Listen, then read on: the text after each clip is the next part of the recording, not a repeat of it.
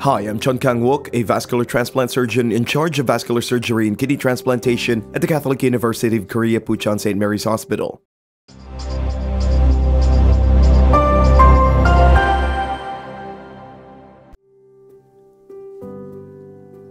Kidney transplantation is one of the new replacement therapies. Replacement therapy includes hemodialysis, peritoneal dialysis, and kidney transplantation.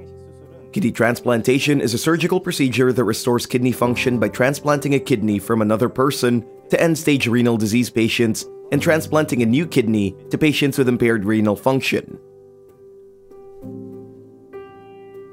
There are usually two methods. The first method is to do a transplant, usually a family member or relative or a couple. Even if these family relationships is not an option, if there is a willingness to donate to a terminally ill person, the first thing to do is to test the recipient and tissue or suitability of the person who wants to make the donation. There will be an evaluation of suitability. If found suitable, then transplant surgery is decided.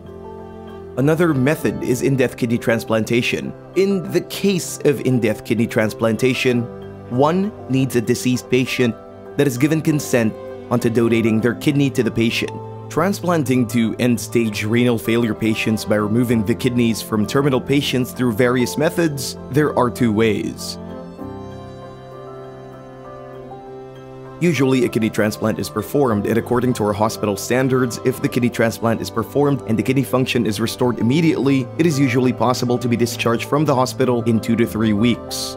And after surgery, there is a need for time to pay attention for 1 to 3 months.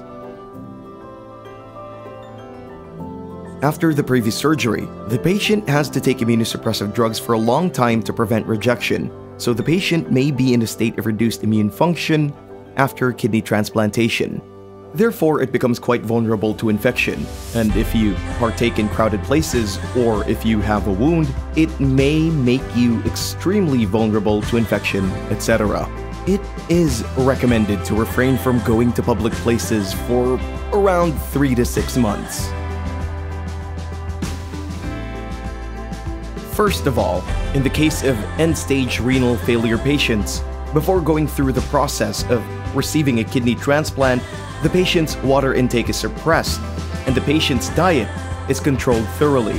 What you really need to do now is make sure to drink a lot of water. Another thing you need is a lot of energy. For you to be able to get that energy needed, you must make sure that you'll be able to consume a sufficient amount of protein. I eat a lot of food because I have an increased appetite. But if I eat too much and gain weight, it affects the renal function altogether. So putting that together, a proper diet is needed.